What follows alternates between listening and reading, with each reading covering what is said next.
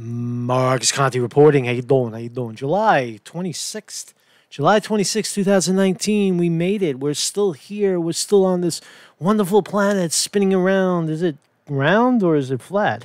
I don't know, man. Fucking people fucking throwing out shit like this fucking... We're on a donut. So, Marcus Conte reporting, going to talk about the anti-BDS rule, the anti-BDS bill working its way through Congress, wins anonymous, amazing amounts of votes, 380 to like 17, right? Landslided through Congress. We'll talk about that. It's a piece of shit. It's a piece of garbage. Needs to be ratified. What else? Talk about that. Talk about Ilhan Omar made a wild statement, right? These people are crazy, right? You got what's her name? Rashida Tlaib saying one thing, like supporting the opposing the anti-BDS legislation, and then you got Ilhan Omar saying that that suggests people should be more fearful of white men than jihadists. What the hell is she talking about? Tulsi Gabbard suing Google for how many billion? How many million? $50 million. What the hell's going through her mind? She voted for anti-BDS, so she's on her way out, in my view. U.S. targets vast food corruption scam in Venezuela. More sanctions, more U.S. sanctions in the U.S. So let's start here. Let's talk about Pentagon wants 16-year-old kids to fight the empire's wars. Sounds reasonable, right? This is, thank you, Ron Paul Institute for Peace and Prosperity. The Pentagon is desperate. Far too many millennials are criminals, so luring them in to become the latest crop of bullet stoppers for the state is a non-starter. Really. Solution, recruit 16-year-old kids. Most have yet graduated to petty violent crime, although a lot of them are in video game training for a future of violence and self-destructive stupidity. Wow, that's a harsh view of our youth. Don't you think so? Don't you think so, Ron? That's a little harsh on our kids, man. And all they are is criminals and stupid video game players. It's not being widely reported in the media. Recruiters are ready to go after 10th graders. They are itching to snag kids before they engage in a life of crime or before they have fully matured brains and decide to kill and be killed instead of be killed isn't much of a career choice. So that's their career choice, kill or be killed. It's a great country, man. I love it, man. So here we go, man. So first, the state will have to give these little darlings the right to vote first. Of course, if they're gonna go off and fight and die in wars, you should give them the right to, age of consent, sexual age, the right to drink, the right to vote, the right to drive. You should give everything, man. Kids are running around with guns, shooting guns, protecting everybody, and they can't drive. They can't have a drink. They can't, can't vote. It's just crazy, right? I don't know about you. This is great. I don't know about you, but when I was 16, all I thought about was cruising in my father's car with a freshly minted state permission to drive card in my wallet. And as I searched desperately for girls willing to make out in the back seat. It's a great memory, right? It's fucking awesome. That's what kids should be doing. That's what kids should be doing at 16. They should be doing that, driving around, searching for some makeout in the back seat. And they should be exploring career opportunities. They should be exploring the potential to go to college. So because the oligarchs need people to go and fight and die in their stupid wars, they're now targeting 16-year-olds. What a fucking shame. Right? So... it's just crazy, man. It's not right. It's not right. And, most of these so-called volunteers, quote, joined the military because they have so few other career options. So few other career options. Ain't that the freaking fact? If you consider killing other people a career choice, well, then that is a career choice. You want to kill? Hey, young man, you want to kill? You want to kill? You like the movie, The Terminator? How many people got killed in that movie? You want to do some real killing? You want to kill for real? Brought up in largely single-parented homes and taught all manner of nonsense in public schools that now resemble lockdown prisons, these volunteers are completely ignorant of the reason the state needs them to fight and die.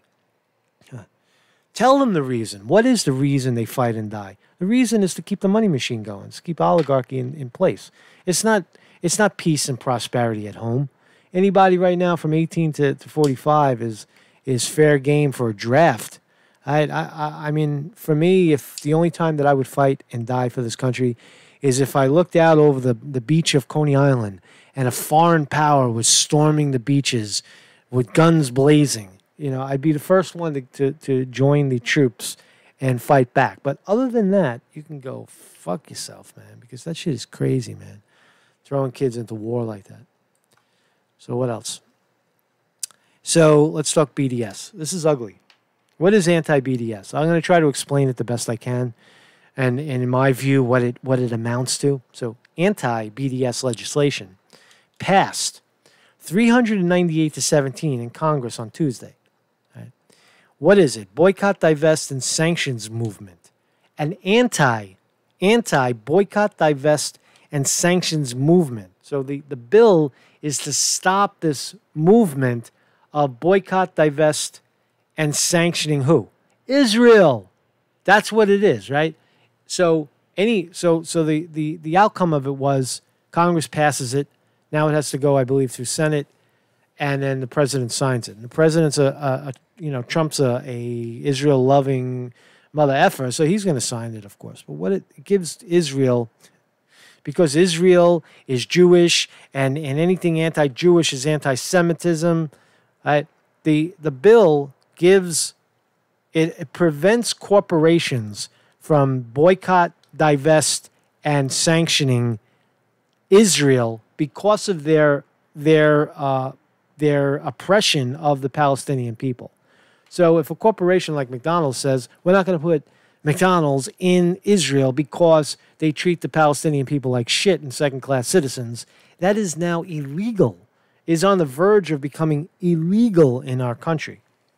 So how did they pass it?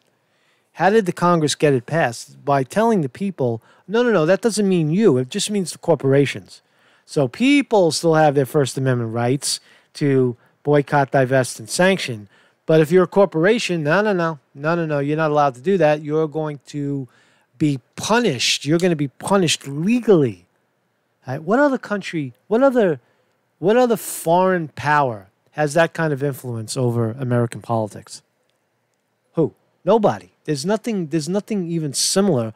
Why is one country getting legislation to prevent boycotting them for their apartheid behavior in their own country, right? In the West Bank and Gaza Strip, right? Which is widely believed, acknowledged by the UN, and any smart thinking people around the world see Israel as a occupying, it's an occupation, state over the Palestinian people in the West Bank and Gaza. They don't have full rights of citizenship. They were there first. And but nonetheless, they get there. It's like, what are we gonna do? China? Well, what about China? China's pushing into Taiwan. We step in and prevent it. China's trying to push into Hong Kong. We're kind of stepping in. The Hong Kong people are fighting their asses off against the Chinese. Or Tibet. We oppose Chinese. Well, actually, we didn't. We let China run over Tibet. This shit is crazy, man. So that's anti-BDS, and the people that signed on to it, the Congress that signed on to it, should all be replaced. Every one of them that signed on to this thing should be replaced, Tulsi Gabbard included. So that's what it is, and this is great. Rashida Tlaib. Now these four kooks, right? The four radical new Congress people are either spot on or they walk around with their foot in their mouth. But here's one example of Rashida Tlaib actually making a great point. Listen to this. Granddaughter of Palestinian, I stand before you as the granddaughter of Palestinian grandmother, my city, who yearns to experience equality, human dignity, and freedom. I stand before you, the daughter of Palestinian immigrants, parents who experience being stripped of their human rights, the right to freedom of travel, equal treatment. So I can't stand by and watch this attack on our freedom of speech and the right to boycott the racist policies of the government and the state of Israel. I love our country's freedom of speech, Madam Speaker. Dissent is how we nurture democracy and grow to be better and more humane and just. And this is why I oppose Resolution 243. All Americans have a right, a constitutional right, guaranteed by the First Amendment to freedom of speech, to petition their government and to participate in boycotts. Speech in pursuit of civil and human rights at home and abroad is protected by our First Amendment. That is one reason why our First Amendment is so powerful.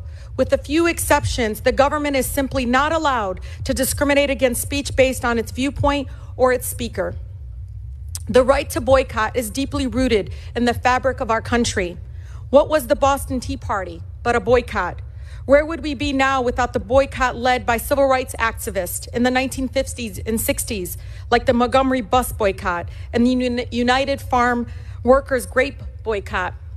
Some of this country's most important advances in racial equality and equity and workers' rights has been achieved through collective action protected by our Constitution.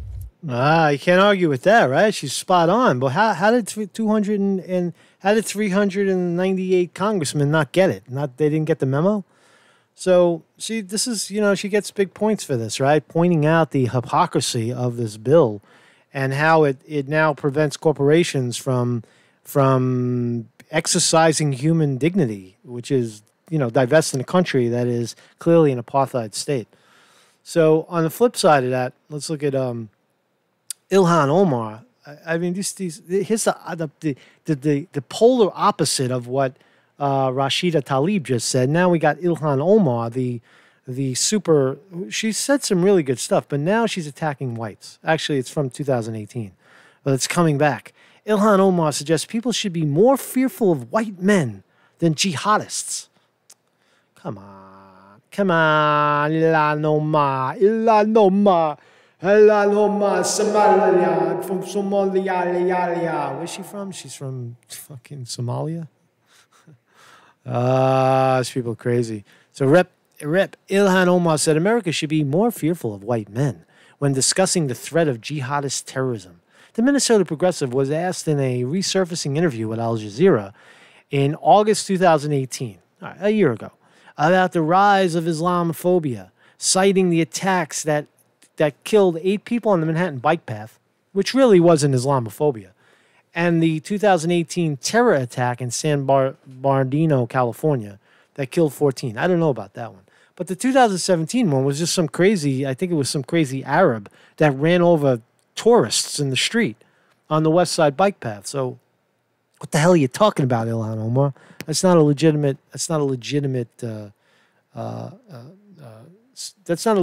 event to point at. I would say our country should be more fearful of white men across our country because they are actually causing most of the deaths within this country. Wow, it's just fucking so racist. So venomously racist, Ilhan Omar. And then she turns around and says something great about the Palestinian, great in support of the Palestinian people. She also voted against anti-BDS. This is who these people are. They're deeply conflicted and deeply confused along racial lines, believing that white people hate them. So sad. So also, let's talk more about hate. This is pretty funny, right? I just found this. So Laura Joomer Loomer. The Juma Loomer is back in action, right? This is some radical kind of chick, if you don't know who she is. She runs around attacking people, and she's the Islamophobia par excellence. She hates Muslims. She hates anybody that even frowns upon the Jew. She's the super Jew.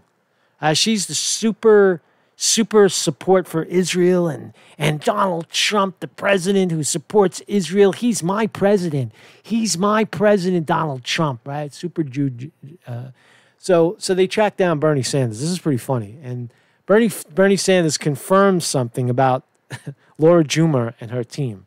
This is pretty funny. So here comes Bernie. Watch this shit. This is hysterical, man.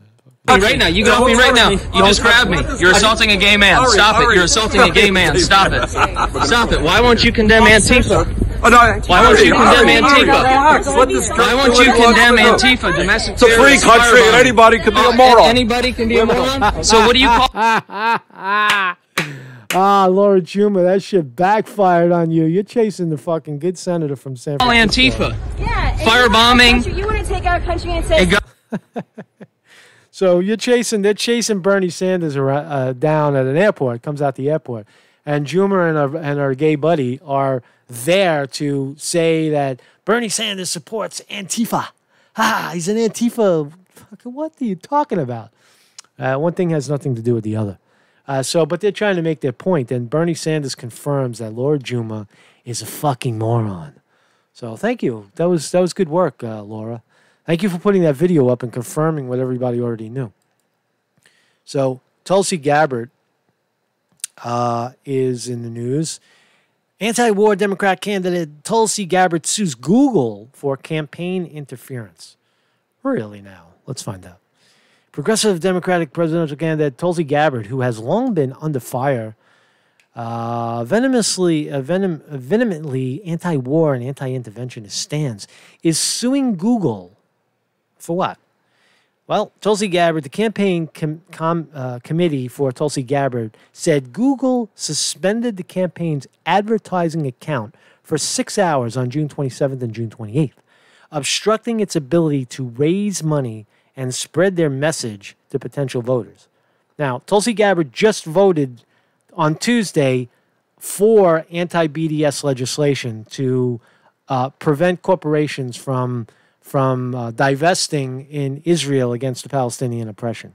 She's Miss Anti-War. And there's conflict here. There's conflict here, Tulsi. Conflict. So you're suing Google so that you can become the president. I want to become the president.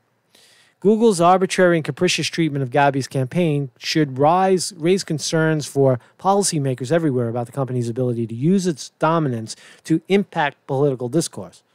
Yeah, it should, but where are you? Because only when it affects you. What happens when YouTubers are getting crushed and run over? Where were you? Where was your voice? Where was your voice suing on behalf of the people as the Congress people? Only when it affects you directly? Psst. I don't know, man. I'm not a fan. I'm not a fan. Here she is with Tucker. Let's watch a little bit of it. Seem like basically an untouchable. She is not allowed to get the kind of coverage that the rest of the Democratic candidates get.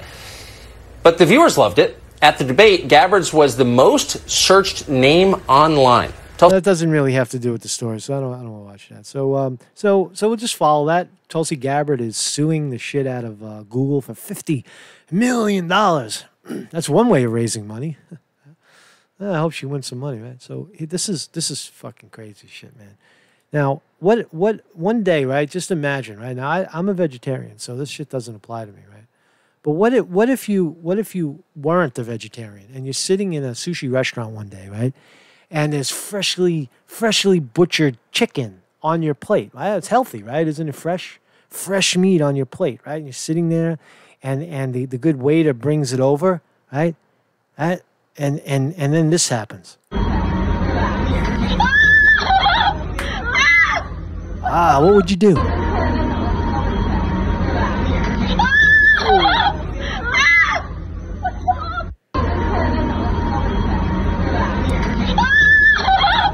It's fresh, right? What are you screaming about, man? Eat it. It's fresh meat, right?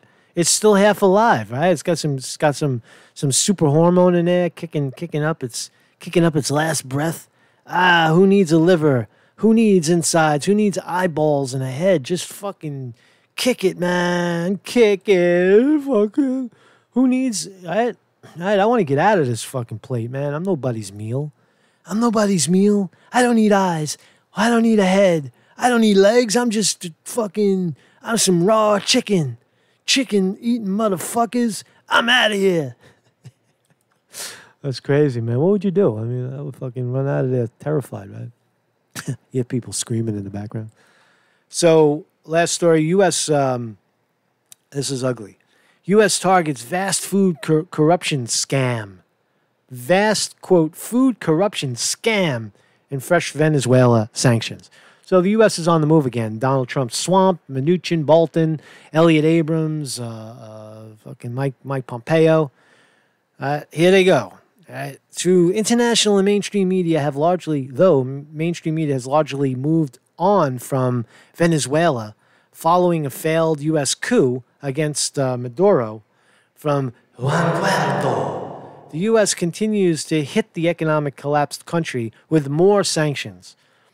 Now, it's widely reported that Venezuela is en route to famine in another year if these sanctions continue.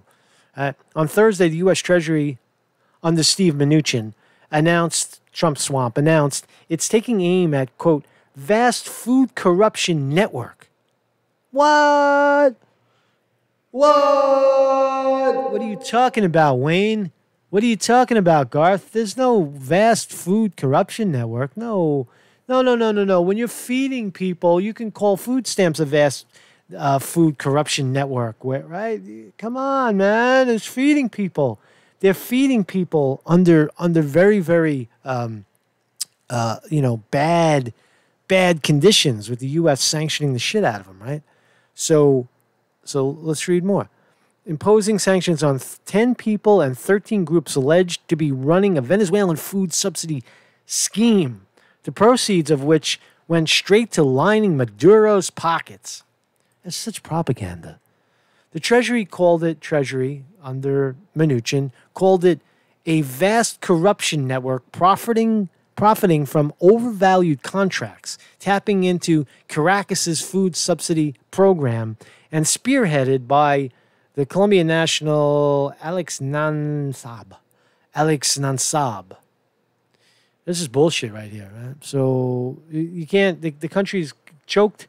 They can't sell their oil because the U.S. is stealing their money, tapping into their ability to get paid for their oil that was sold, through PDVSA.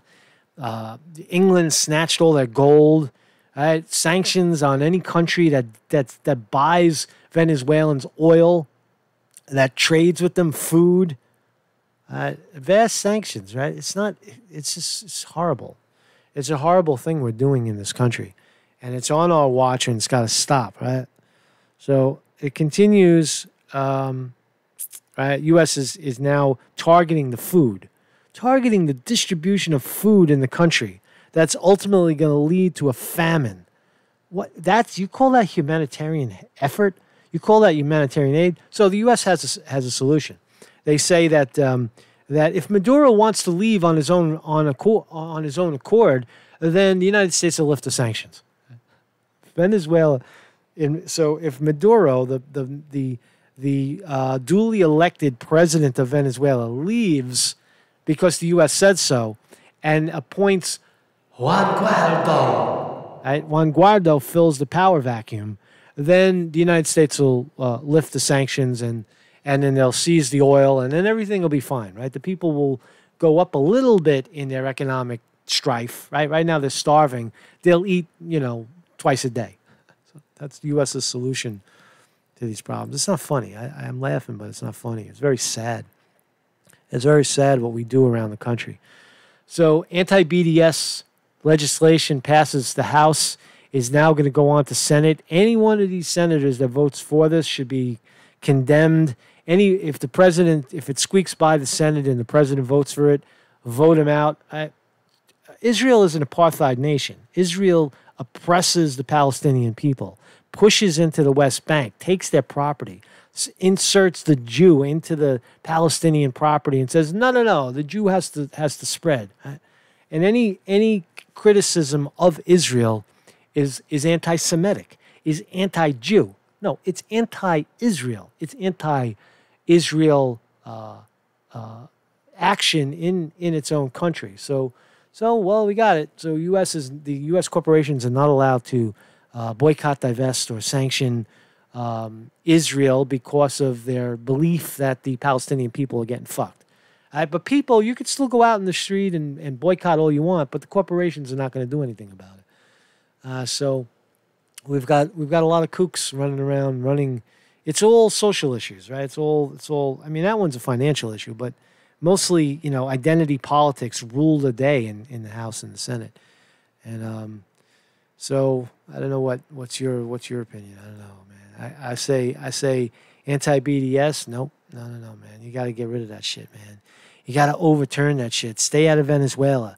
Leave the 16-year-olds alone, right? Leave the 16-year-old kids alone. Let them go on to school. Let them feel the warmth of a woman or the warmth of a man before they go off to the killing machine and kill everybody, right? It's a crazy day in news. Marcus Conte reporting.